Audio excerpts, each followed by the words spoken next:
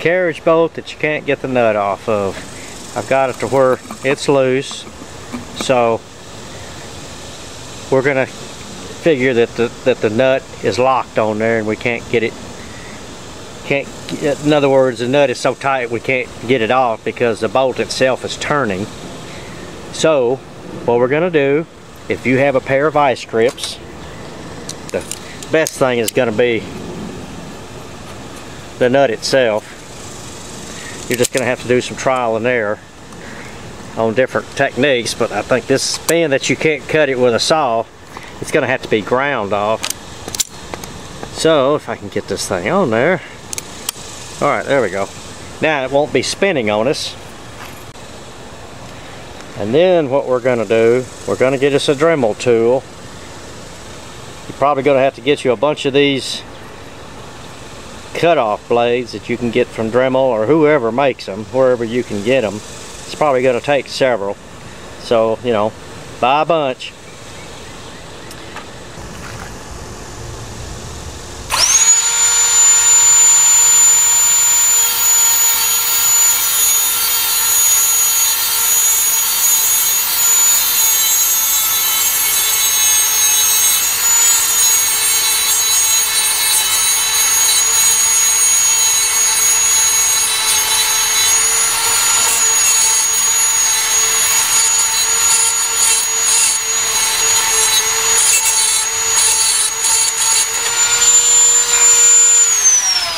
See what I mean about having a bunch of those bits.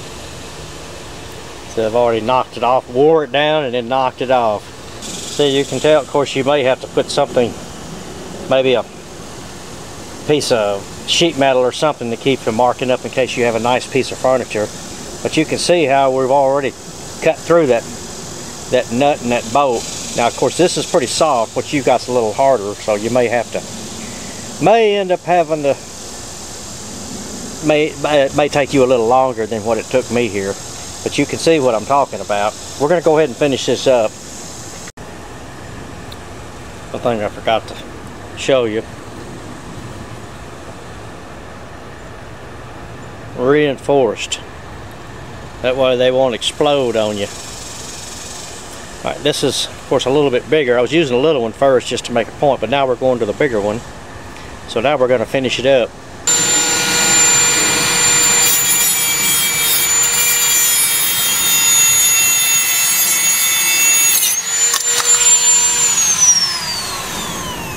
Well, we got it off.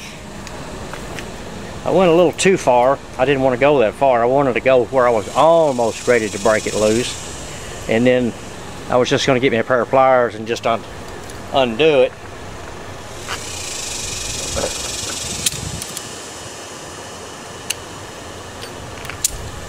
And then there we go. And then we can get our bolt out. Well, good luck on getting your carriage bolt out. I wish you the best. Make sure there is no flammable materials around, especially if you're out in the yard where there might be a lawnmower, gas cans, paint thinner, anything. Always make sure there's nothing around.